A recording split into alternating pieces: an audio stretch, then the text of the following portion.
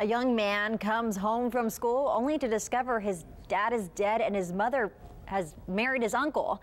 No, it's not a Lifetime movie, but Shakespeare's Hamlet with a modern twist. Our Nora Pettis attended the Island University's sneak peek of the production that begins tonight. To be or not to be, that is the question. A young man wrestling with the questions of life, death, and madness.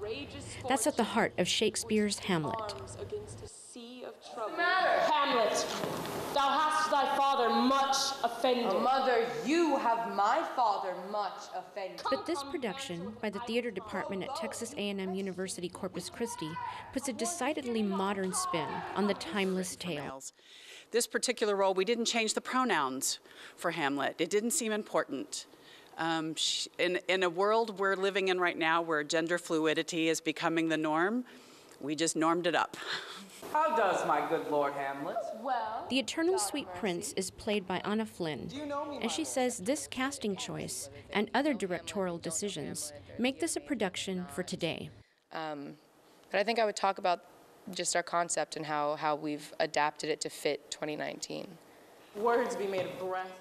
Kennedy Deal plays Hamlet's mom, Queen Gertrude, the mother we all love to hate. Although she makes some poor choices, she has her reasons. I think she's a very relatable character. She loves very hard. Probably the most divisive character is Polonius, who manages to wrangle every situation in Elsinore to his own advantage. But Sean Murillo says his interpretation is far from one-dimensional. Being able to research and being open to so many different interpretations has really helped me create a new Polonius for myself. So the question is, to go or not to go to this unique presentation of Hamlet? Honestly, just watching the rehearsal gave me goosebumps, so I say go.